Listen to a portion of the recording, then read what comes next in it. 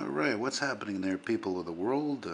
Maybe I should say mostly Canadians, fellow Canadians, my fellow Americans, and of course my fellow Europeans, because you are the majority of people who enjoy my videos, mostly related to old American vehicles. And of course some new stuff too, because I can't say it's all bad. I mean, shit, I like planes, and how much have planes changed in like the last, 3, 4 decades? Not that much, you know?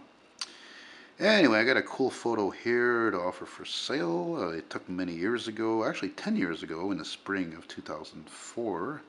And it was taken right here on the Main, what is called the Main, that is Saint Laurent Boulevard, a very busy street filled with bistros and restaurants and clubs and bars. And so it's not unusual in the warmer months to see some old cars cruising up the street, some hot cars. And this is a one-of-a-kind photo I had blown up to 8 by 12 inches. Why? Because I have a lot of photos that I blew up to 8 by 12 inches because I love seeing my best photos in large format.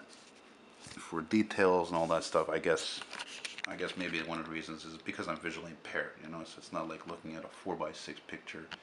It's just much better than that, you know.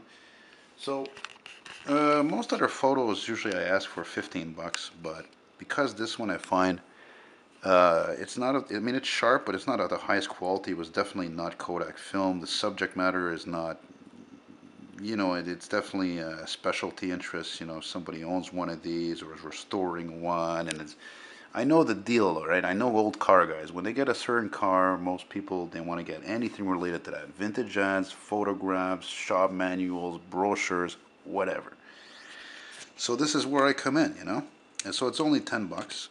And this photo is only $10, and I'm not sure I ever saw this car again, actually. And I should point out something interesting too about this photo. The guy, who seemed pretty nice, he was a daddy, and I don't know if you can tell, but right behind him, he had his kid there. He had a baby seat there, and he had like a, I don't know, 2, 3-year-old or something like that. Which reminds me of this guy I knew once. I met him once. He had a '60 Chrysler Windsor, and he came to a local car show one night, and he brought the car, and just like this guy in the picture, he had he had the baby seat, and the kid was like, I don't know, 3 years old or something. And you know, this guy Steve gave me a ride home one time in that Chrysler, and man, it was a badass car, black, you know. It had later model 70s Chrysler mag type wheels, and of course, not to diminish anything else, it had a 440, so that thing sounded great. It moved, you could tell it had power, and it was loud. So it just seems kind of strange, I find, when guys bring their really little ones like that along these cars. I could see a lot of women, their mothers especially,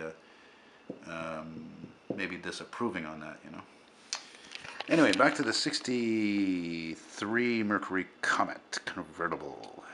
I like when I talk like that. I remind myself of Martin Short there when he played Jiminy Glick.